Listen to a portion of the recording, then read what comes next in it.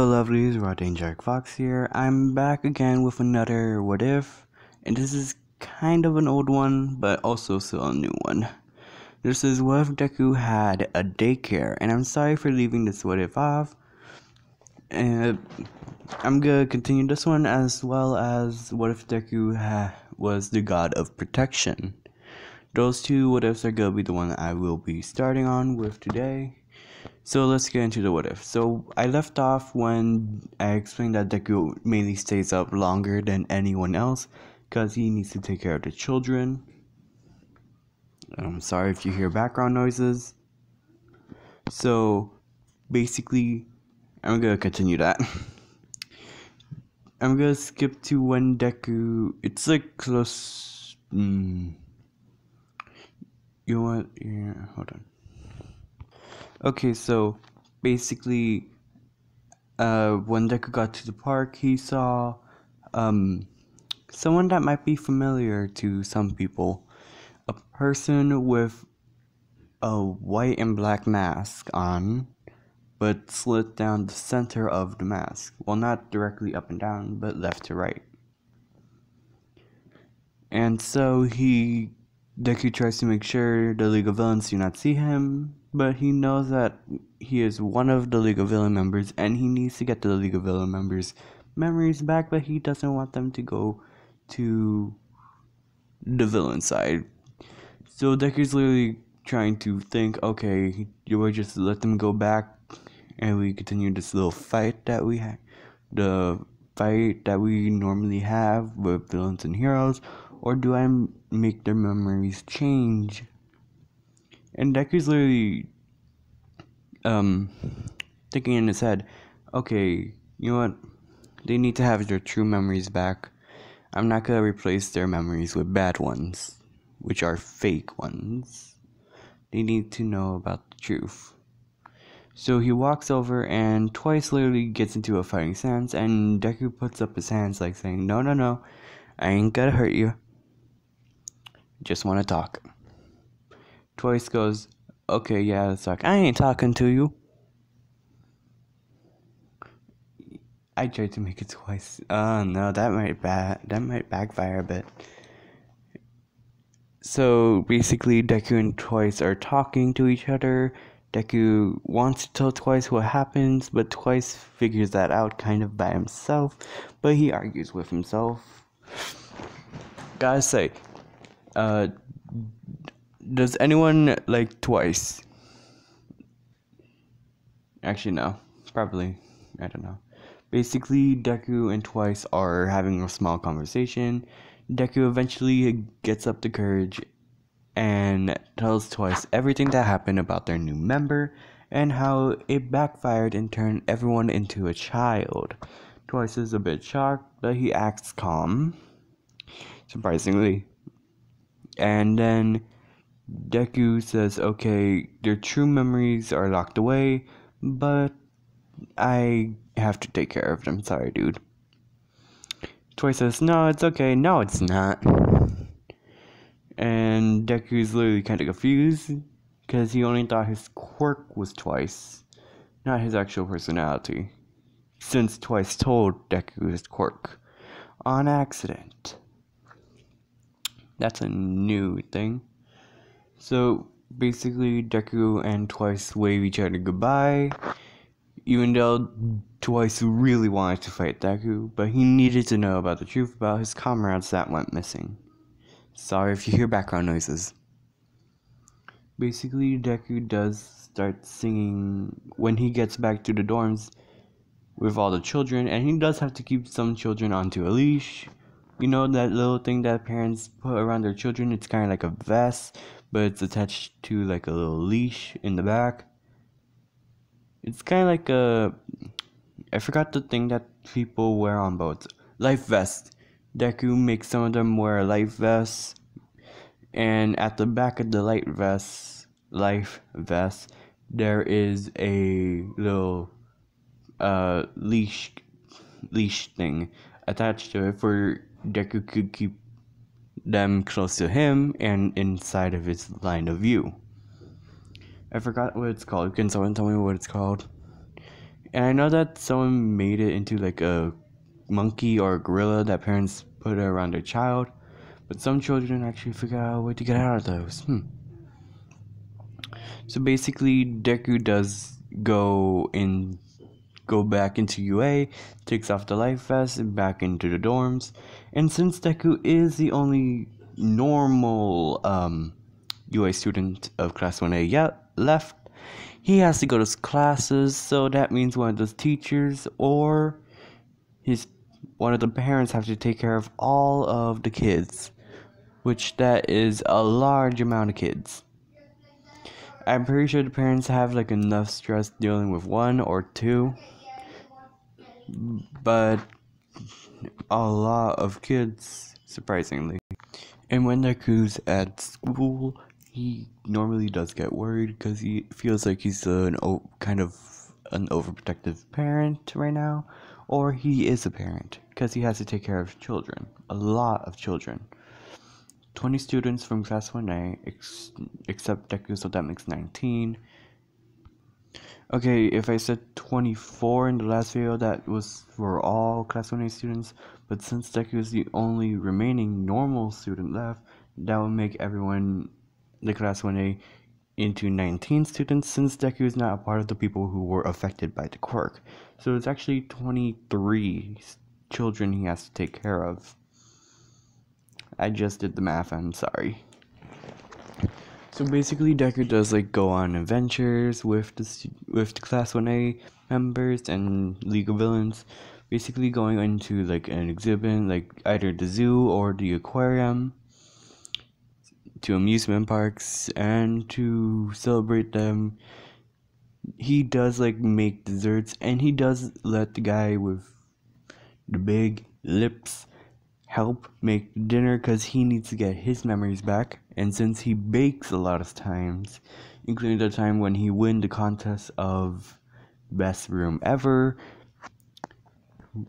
basically, bada bing bada boom, that guy slowly gets his memories back about baking. And the other children, as well as that guy, gets their memories back about their family, except for the League of Villains. The only person that is kind of like a family to them is themselves and Deku, since he's the only one there in their lives except for their real parents. But they couldn't find their real parents except for Toya, which is Dabi. And Dabi does not want to be a part of that family. Neither does Todoroki. So that's a problem with Deku, and that's another thing. And remember when I said there's a guy who is has a strength quirk and is really strong? That guy's gonna be very important, as well as what I'm gonna say next. So basically, I'm gonna say this.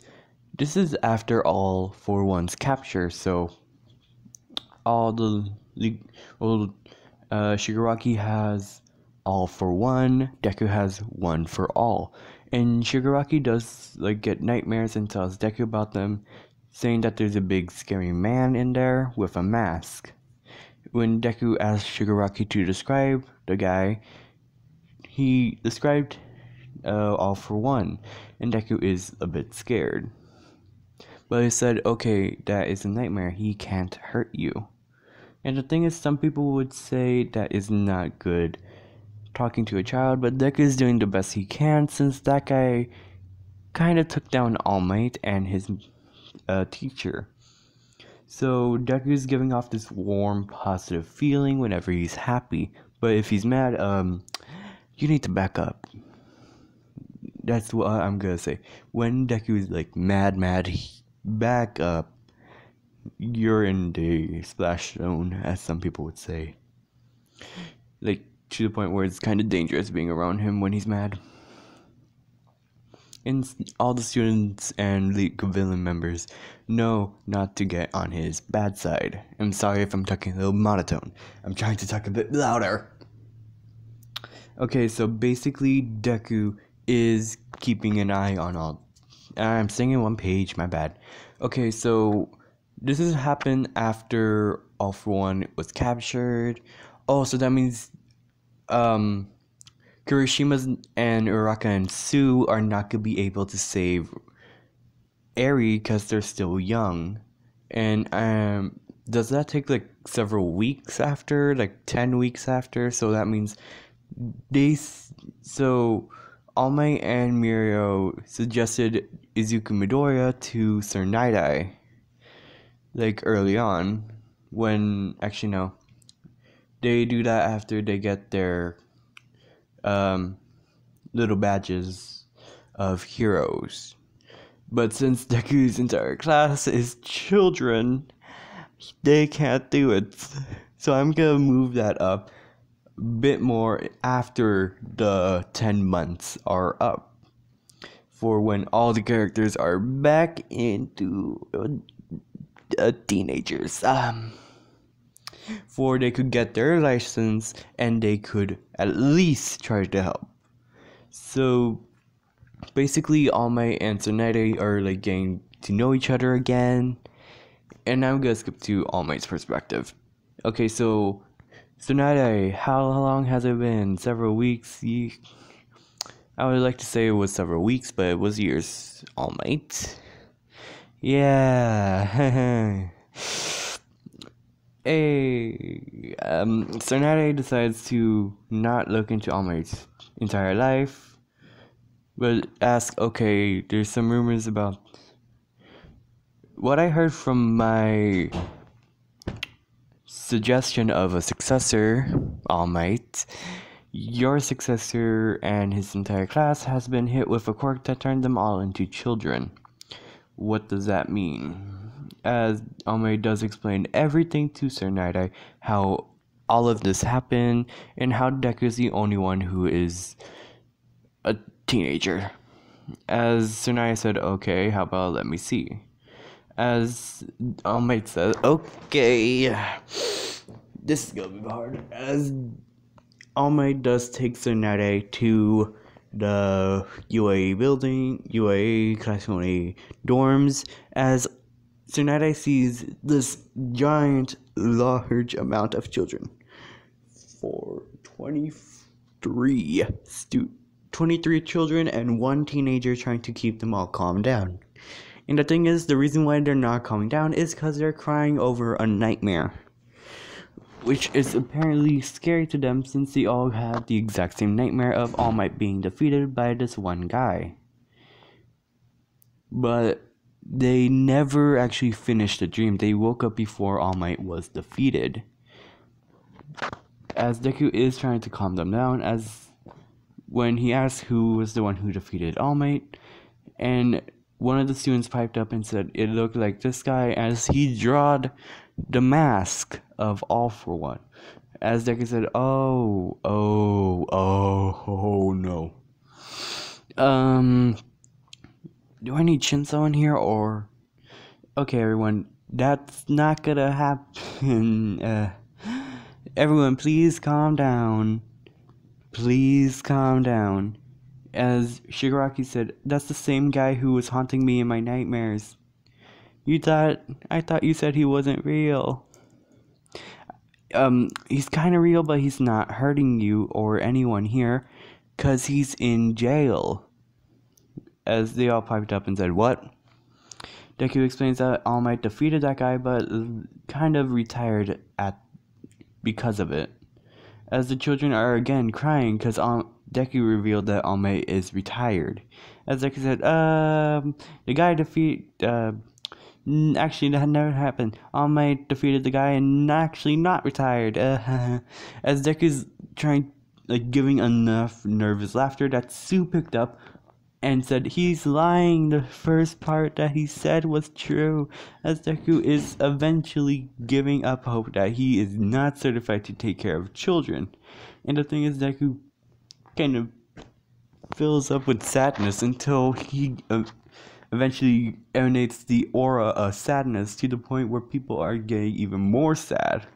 So Night-Eye is looking into this, and he looks into Deku's entire life, seeing how it all played out and how this happened. Basically, they were talking about dreams until one of them piped up about their nightmare. That was Mineta by accident. That was Mineta. Yeah, that was Mineta. Oh no, this is getting way too long. Sorry, guys.